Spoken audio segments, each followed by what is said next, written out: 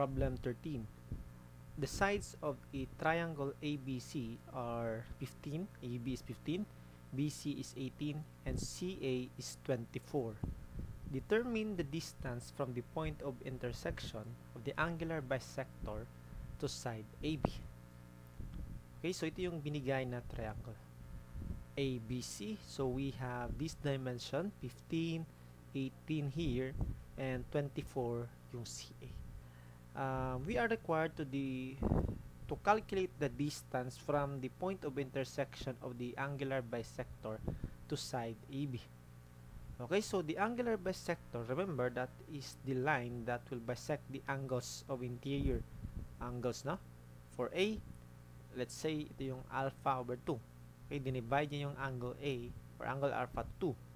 Then for B, divide niya by beta over 2. Then C, let's call that theta, then theta over 2. So this is the point of intersection of that angular bisector. Now the question here is this one. From this point up to that point. Distance from the side AB to the point of intersection or the incenter. Okay? Tatandaan nyo yan. Pag ang tinatanong is the distance, that should be perpendicular to this distance dito. Okay, let me call this one as D. Dapat perpendicular siya. Baka isipin natin na yung distance na pinapahanap dito is from this point up to that point lang. No. Okay? So, understand that when we say find the distance or determine the distance, that should be perpendicular sa kanya. Okay. So, how can I calculate this one?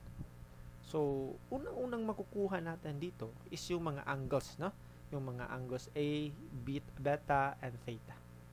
Okay, so in order for us to calculate this one, I can see a right triangle dito, that one. Kahit anong technique mo, anong geometric figure yung magagawa natin dito. So in this case, ito yung una kong nakita. No? Now, if I have this value of this distance here from that point, that could be the hypotenuse of this right triangle, no? Then I can calculate this D when I have the value of alpha. Okay? So, of course, kukunin muna natin yung angles nila. That one. Angle alpha, beta, and theta. Okay, again, ito yung cosine law. I showed you this on our previous video, no? That one. So, ang isosolve ko dito is yung angle lang na magagamit ko, which is beta and alpha. Okay? So, I will solve the value of alpha. That is, okay, so, solving the value of alpha, consider natin yung whole triangle muna. Okay? So, considering the triangle ABC, then alpha, diba, yung this side should be the opposite side of that angle. So, 18 ito, then this one, or these two, are the opposite, the adjacent of that angle, 15 and 24. And we have the value of alpha. For beta, then this side here should be 24. Okay, the opposite of that beta. That one. Okay, I hope you can follow this one. And it will give us 92.87 degrees.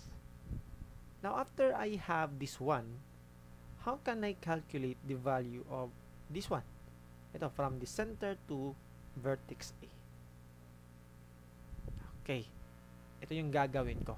After we calculate the values of angle, then I will just consider this triangle AOB. Okay, let's say that the incenter is point O. Considering this triangle here, that one, then I need to calculate the angle O. That is for us to calculate the side OA by using sine law. Okay, i-calculate muna natin yung angle O, that one. Okay, take note, we have beta and alpha, so we can directly solve this one. So, angle O, since that is a triangle, so 180 degrees minus alpha over 2, this one. And, by the way, this should be 48.51, okay? Hindi ko siya nasali yung 51. Dapat 48.51. Minus beta over 2. So, beta is 92.87. And we have the value of O, angle O. Now, by sine law, I will calculate the distance OA. Okay, this distance over the sine of the opposite, that is beta 1 over 2. So beta is 92.87. I-multiply ko na lang by 0.5 dito. Okay? Or divided by 2, the same lang. Is equals to the 15 over sine of angle O. That one. It will give us 11.517 units. Okay? Then, ibalik natin. I will just consider this right triangle na. Okay? Now that D, by sine function, that is hypotenuse sine of alpha over 2. Alpha is 48.51. And it will give us 4.73 units.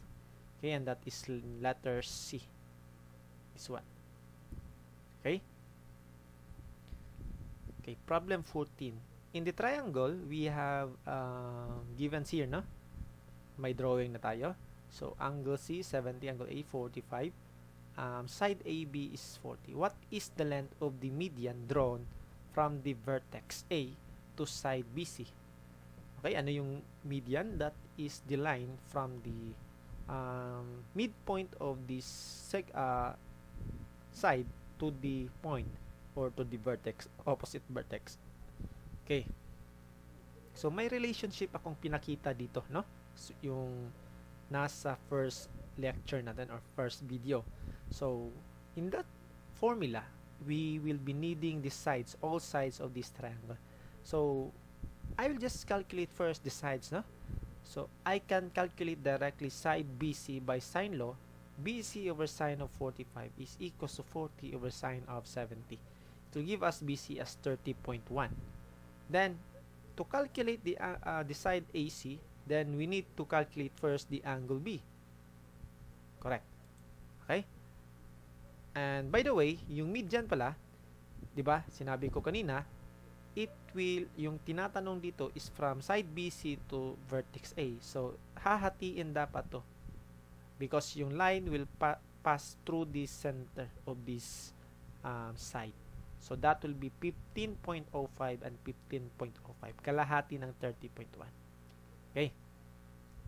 Now, calculating the angle B, 180 minus 45 minus 70, it will give us 65 degrees, that one. Okay. So, I can calculate now side AC by sine law again. Then, it will give us that one. 38.58. Now, using the formula I presented to you, the relationship between the median and the sides is ito. So, I will just call this one as median BC na lang, no? Since side BC yung kinukonsider natin. That one. So, I think you can follow na that by looking at the formula. So, ito yon, rearrange. Cross-multiply ko yung 4, then squared both sides. Magiging ganito yan. And, ito yung answer. 36.3, letter C. Now, this is using the relationship formula na pinakita ko. Now, we can just solve this manually, actually. Okay. So, given that we have the values, so all we are needing in this kind of problem is this one lang. Look at this triangle here. A, B, and this point. Diba we have these sides 40 and 15.05. Then, ito yung hahanapin natin. And take note, we have included angle, then we can just use the cosine law. Okay? By cosine law, the median squared is equals to 40 plus 15, yan, naka-squared sila, minus the twice of the product of that. Then, cosine of the opposite angle, 65. It will give us 36.3. Okay? So, you can use your calculator dito, yung absolute, di ba? I showed you on the previous video. Okay? Problem 15.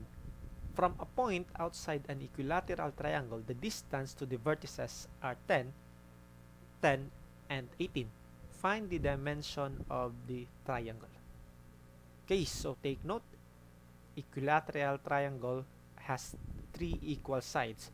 Now, if this is equilateral, then also the angle included between them should be equal then.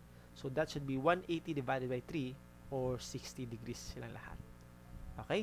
Now, there is a point outside this triangle daw that are 10 meters from the 2 points and 18 meters from the other vertex. From the vertices rather. So, I can say na ganito yung itsura since equal yung dalawa, then yung isa is greater than that two lines. So, of course, it will pass through the center talaga ng triangle natin because of this symmetry. By symmetry. Okay, so how can we calculate the value of x? Okay, consider this triangle here. Take note that if this line will pass through the center, then hahatiin lang yan yung 60 degrees into 30. Okay? Now, let me just consider this triangle na lang. We have the value or the unknown x. We have this 30 degrees. We have these two sides. So, how can we calculate? So, pwedeng sine law, but medyo mahaba-haba siya pag sine law. Let me just calculate this using cosine law. Okay, cosine law. So, c squared, yan, no? So, yung cosine theta, yung theta natin dapat opposite sa side C. So, in this case, this is our theta. Yung opposite side natin is 10. So, it will be like this. 10 squared is equals to x squared plus 18 minus twice of 18 times x cosine of 30. Now, we have the value of x, 19.94, and that is letter C. Okay. Problem 16. An airplane leaves an aircraft carrier and flies south at 350 mph, miles per hour. The carrier travels southeast 30 degrees at 25 mph.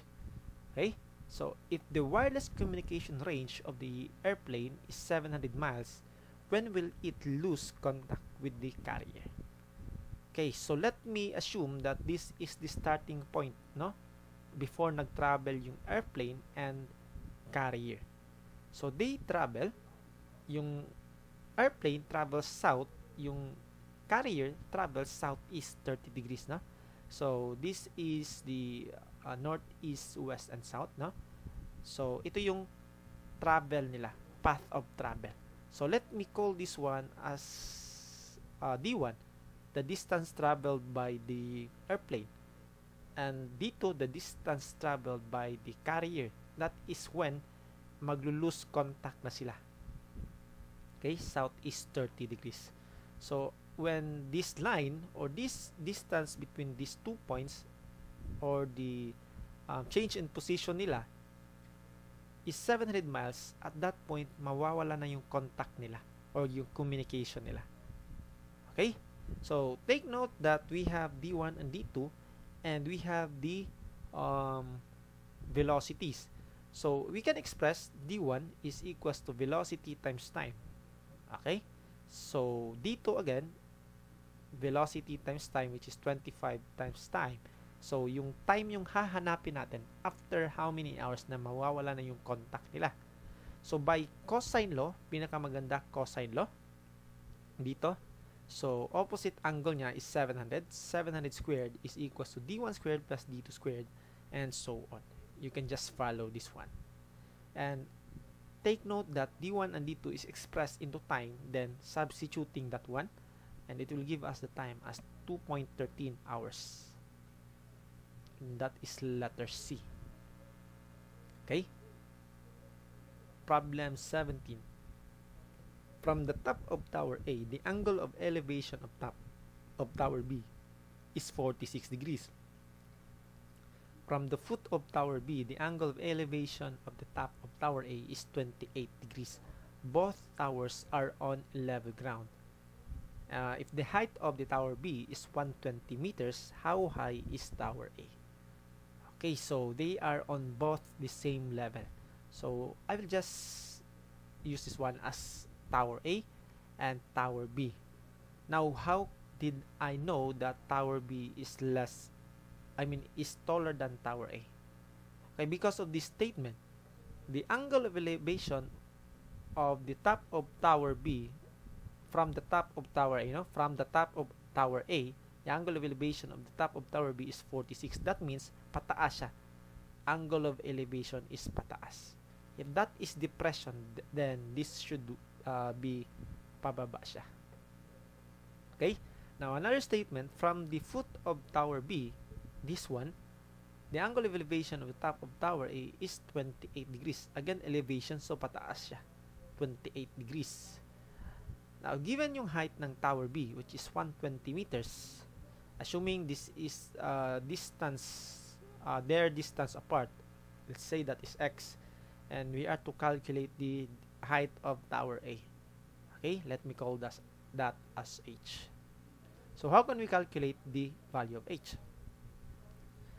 Okay, so assuming this is y, now my first equation here, that h plus y should be equals to 120 meters. Now, if I can express yung y into h, then makukuha na natin yung h. Okay? So, how can I calculate that one? Okay, so, first, I will consider this triangle here. This one. Okay? So, considering this one, my x, or the value of x, can be expressed into h by tangent. Huh? Opposite over the adjacent, then we can express x into h over tangent of 28 degrees. Okay, now let's move to another triangle form here. That one. So considering that right triangle here, take note that this one is also the value of x, and value of x is expressed into h, so that is h over 28 degrees. Okay, so considering this right triangle, I will express y to h. No? Again, by tangent of 46 degrees is equals to opposite y over the adjacent h over tangent 28 degrees.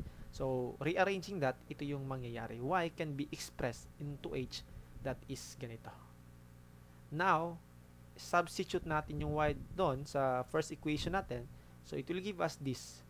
The ratio of tangent 46 over 28, h is equals to 120, then h is 40.71.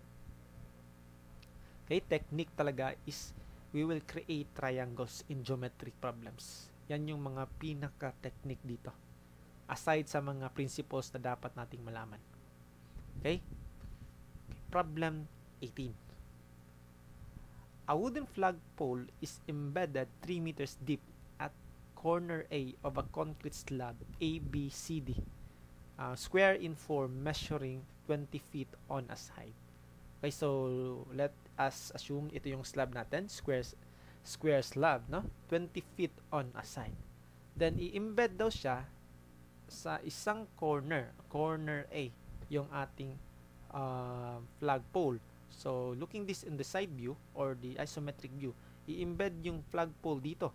So 3 meters below the slab na siya. Okay?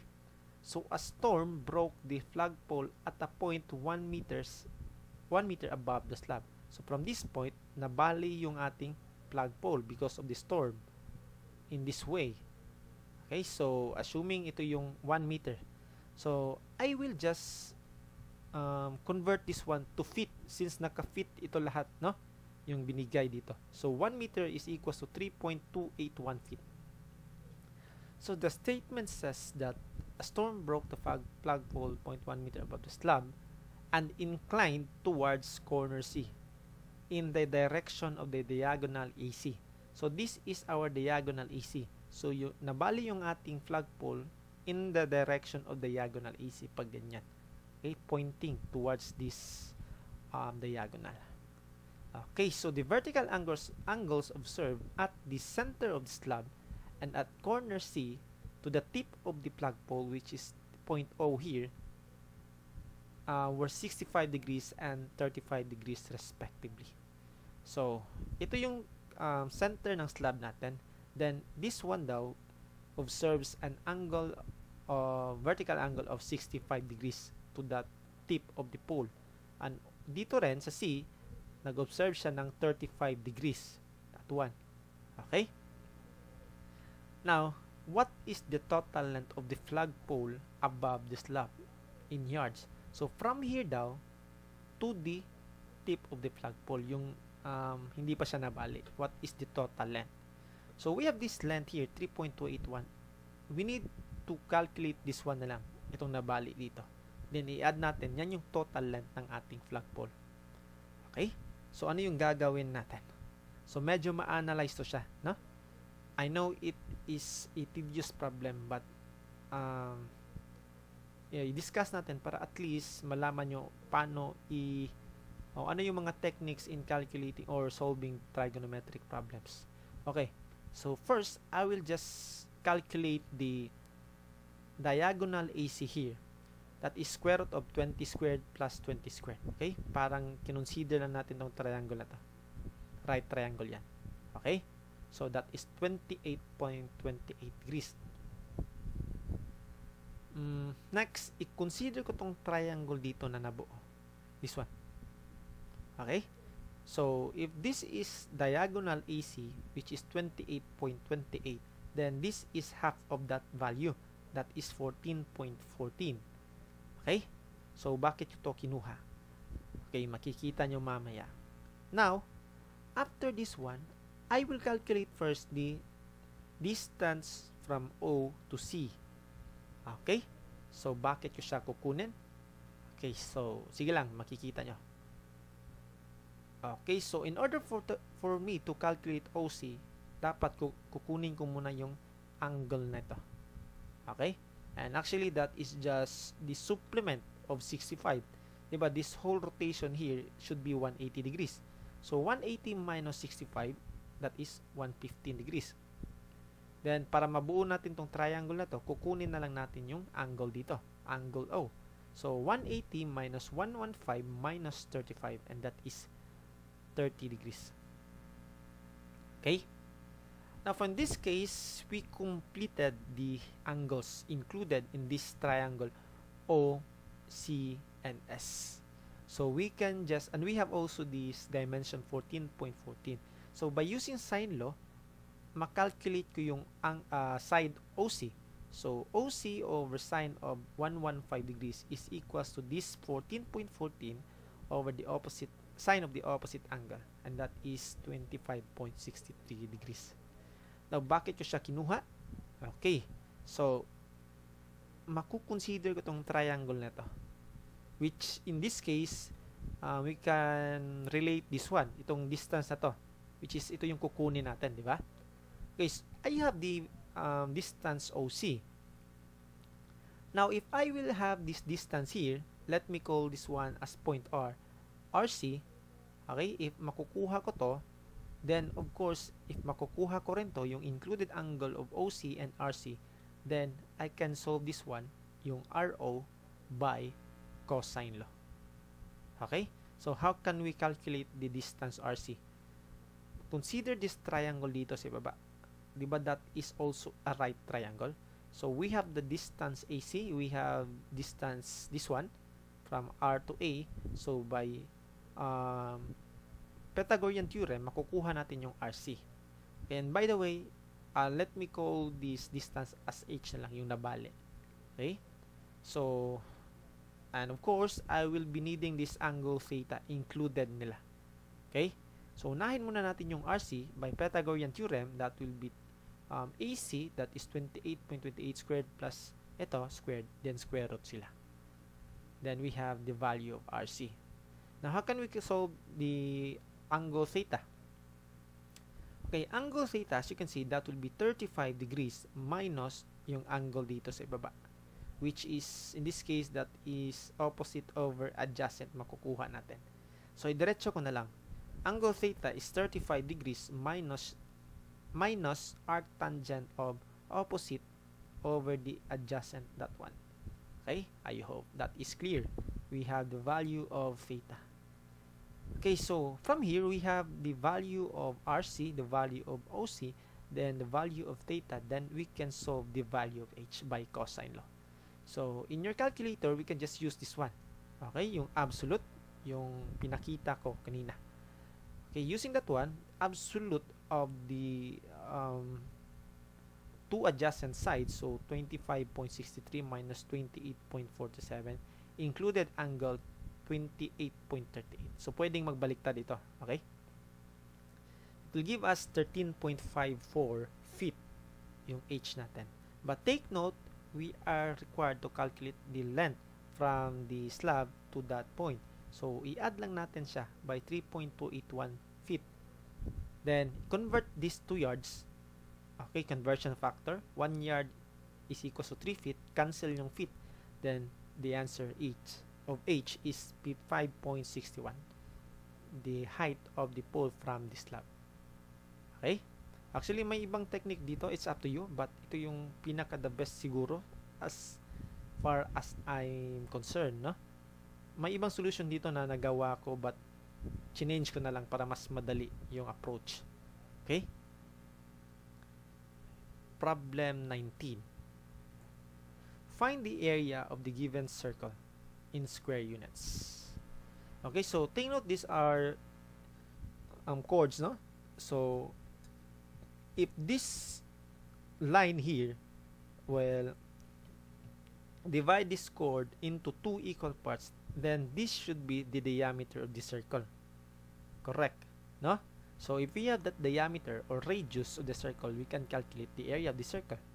So take note, if this is the center of the circle, i-project natin siya dito, that is the radius, that circle. And this point up to that point, that is also the radius. So radius, this point to this point is radius minus 1. This is 1. Okay, so we created a right triangle by Pythagorean theorem. That one, hypotenuse, that one, and that one. I hope you can follow that one. So the value of R is 8.5 units. Okay, so we can just directly solve the area na. But I will show you another solution dito. Okay, diba these are intersecting chords? So in order for me to show you the principle of 2 intersecting chords, gagamitin ko yon. Okay, so if this is the diameter, then this one from point of intersection to this point, that is d minus 1, diameter minus 1. So using the theorem of intersecting chords, that would be 1 times d minus 1 is equals to 4 times 4, and it will give us 17. And as you can see, that is twice of the radius. Okay? Okay, ito yung gamit ng ating theorem of intersecting chords theorem. Okay? Now, area, pwedeng pi r squared or pwedeng pi over 4 diameter squared. And they will both give the same answer. 226.98. Letter D. Okay? Okay, so ito naman, problem 20. A circle of radius 8 centimeters is inscribed in a sector having a central angle of 80 degrees. So we are required to calculate the area of this sector. Okay, so for example, ito yung ating circle. Inscribe daw siya ng sector. Diba, sector is just a part of a circle, no? Parang pizza pie. Okay, so if you can imagine, i-connect natin to, it will create another big circle dito. So inscribe meaning nasa loob. So this circle, this sector has a central angle of 80 degrees. That one. Okay, so assuming this point up to that point is our radius of the sector, then this is the radius of the inscribed circle, 8, no? 8 centimeters. Now take note that this radius touches one point of this inscribed circle. So tangent yan. That means the radius of the small circle and the radius of the sector is 90 degrees dapat yan. Okay? So I need to calculate R to calculate the area of this sector dito. Okay. So how can we deal with this? I will consider this one, a right triangle. I have 8. Then take note, i-project natin yan doon. This is also the radius, 8. Okay? And from this point up to that point, that is the radius of the sector. So, therefore, the remaining dimension here is the radius of the sector minus 8, r minus 1. Okay? So, we have two sides na. Ang isang side is expressed into r. Then, this angle here, if this passes through the center, dapat kalahati ito ng 80, and that is 40 degrees. No? Itong dito, 40 degrees to dapat. So, by sine function, sine of 40 is equals to opposite 8 over the hypotenuse r minus 8. So, that's why we have the value of r here, and calculate the area of the sector, that is 1/2 r squared theta. dapat yung theta in radians. Okay, ito yung tatandaan nyo pag walang trigo identity such as tangent, sine, or cosine dito, then dapat naka-radians yan. Okay, pag merong trigo identities, dapat naka-degrees yan. Okay, so substitute, we have the value of area dito. Or we can just simply, kung nalimutan mo itong formula na to, pwede rin i-ratio and proportion na lang natin. Pwede ganito. Ano yung area? Okay. Ano yung area ng isang buong circle nito? Okay. Imagine this one. I-prolong natin yung arc na yan. So, magiging circle din yan ng malaki. So, area dyan is pi r squared, of course. Pi times r dito, 20.45 squared. I-divide natin siya sa total rotation in a circle, which is 360 degrees. Okay? Then, i-equals natin siya to the ratio of the area of the sector over ano yung angle, central angle niya. In this case, that is 80. That one. So, shift solve or cross multiply mo yun, the same answer yung lalabas. Okay? By ratio and proportion. Okay, so another problem. A quadrilateral ABCD is inscribed in a semicircle with side AD coinciding with the diameter of the circle. So, we have the sides of the quadrilateral. Okay, so for example, ito yung quadrilateral ABCD. And this will be inscribed in a semicircle. So, side AD daw is coinciding the diameter of the semicircle. Okay, so ito yung distances nila or sides. So, in order for us to calculate the area of the circle here, the total area of the circle, then we need to calculate AD because that is the diameter of the circle. Assuming that is x. Okay, so the diameter is x. Tawagin na lang natin yung value of x. So, there are many kinds of solution here, but yung nakita ko dito at first is gagamitin ko yung Ptolemy's theorem. So, we will express the diagonal 2x. Okay, if I will project this point D to point B, which is meeting place of point A to point B, no? Parang nag-meet yung ating 2 points of the diameter sa isang point ng ating periphery of the circle. So, this one should be 90 degrees. Okay, agree ba kayo? That is another theorem then. That is always 90 degrees if this is the diameter. Because in cosine law, di ba, as you remember, cosine law, the ratio of the distance of the triangle, considering this triangle here, x over sine of 90 is just equals to the diameter. Diba, sine of 90 is 1. So that means this one will give us the diameter rin. Nag-gets nyo ba? No? Okay, ito na yun. Diba? Ganito siya. I said, in this case, x over sine of 90 degrees. Diba? Ito yon.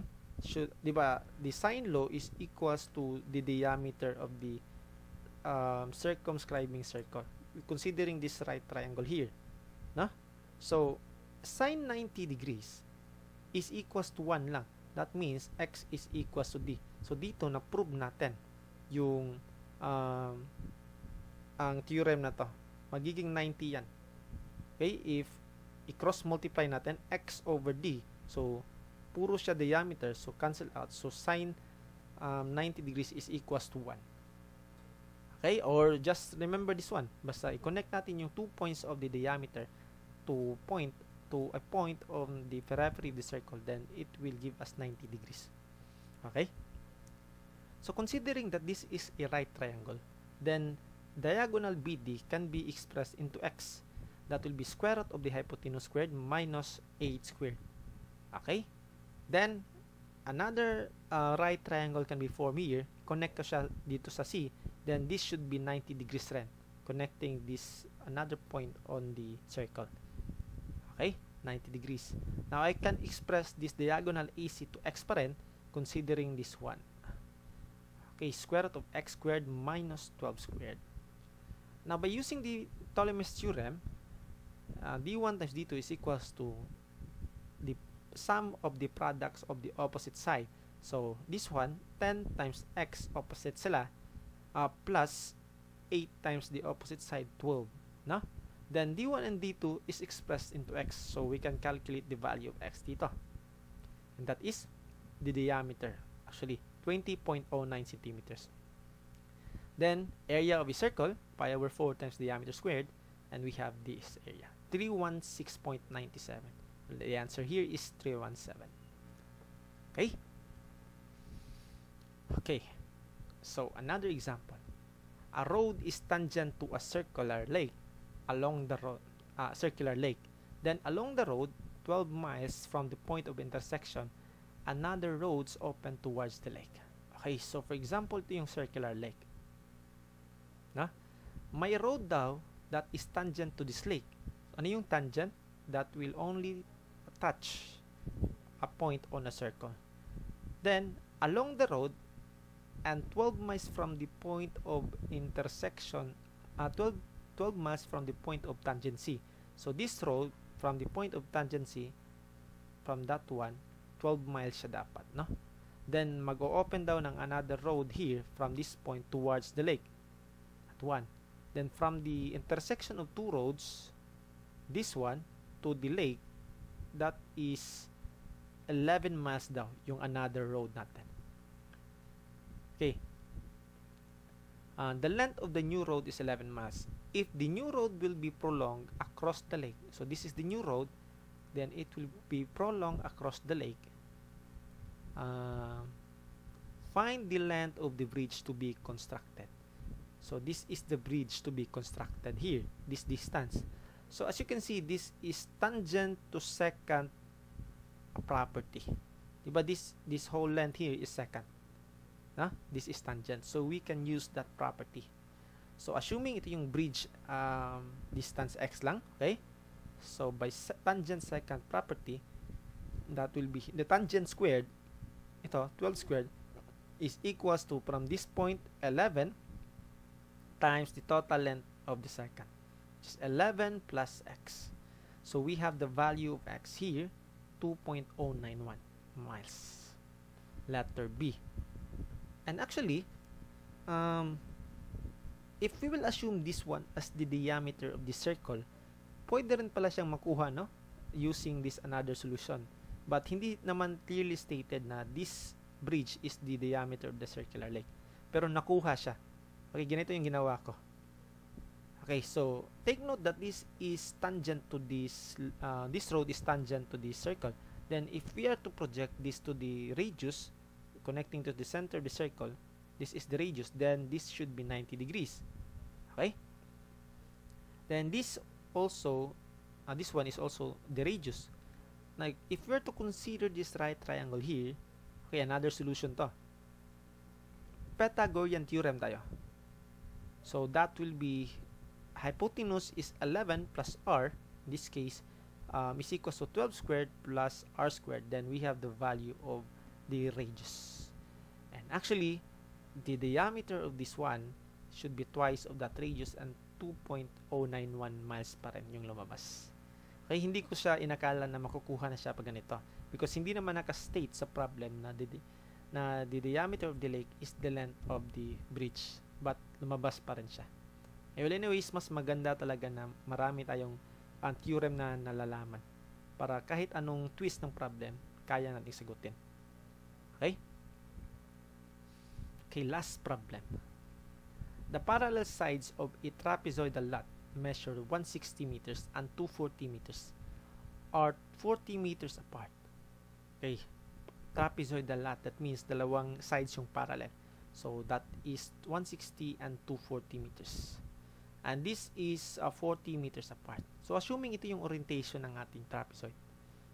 No, hindi naman stinate na ganito talaga, but assuming ito lang. Hindi naman siya magmamatter sa solution mamaya. Okay? Kahit ganito yung itsura niyan. Past land siya. But 40 meters apart. That means perpendicular siya sa dalawa. Okay.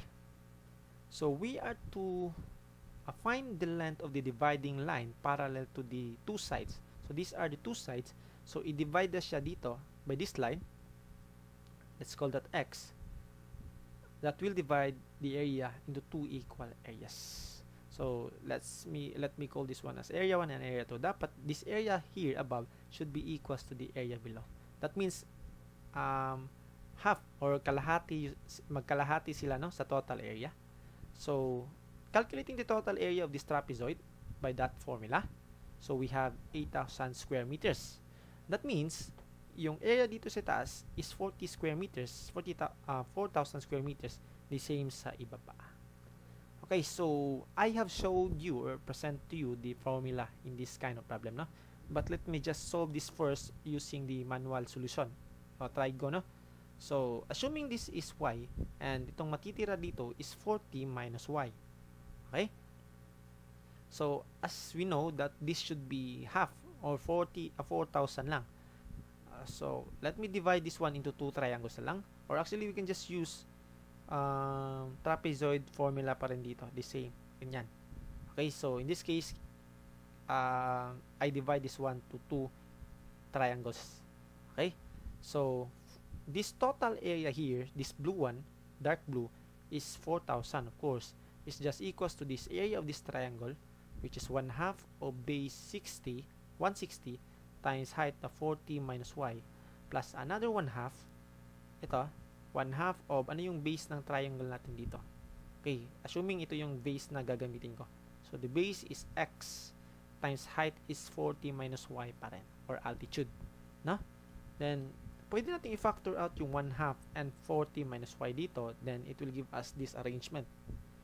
Okay, I just cross multiply the 2 dito sa left side. So 80,000. Okay, so as you can see, we need to eliminate the value para makuha natin yung x. Okay, so another equation here dito sa ibaba, of course, dapat 4,000 pa rin siya, no? So divide ko pa rin siya by 2 triangles. So 4,000 is equals to 1/2 of this triangle dito sa ibaba, 1/2 of base na 240, height is y, plus this triangle dito is 1, plus 1/2 of my base here is x, then altitude is y at 1. Okay, so arranging this one, y expressed into x, ganito siya. Okay, little algebra lang. Then substitute ko yung y dito, that one, then ito yung magiging itsura. Okay, then makukuha na natin yung x, 203.96, and that is letter A. Okay, so using the formula I presented to you, this one. Okay, so area 1 and area 2, di ba may ratio yon, m and n? So ano yung ratio ng area 1 and area 2? Since it is stated here na hahatian nila, paghahatian nila, so the m is 1/2 and also n is 1/2. No, we don't need to calculate na the total area of this lot natin. We will just use the ratio nila. So kalahati silang dalawa, so 1/2 of the area, 1/2 dyan.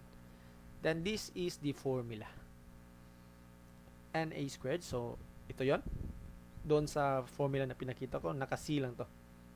In this case, ginawa ko siyang x.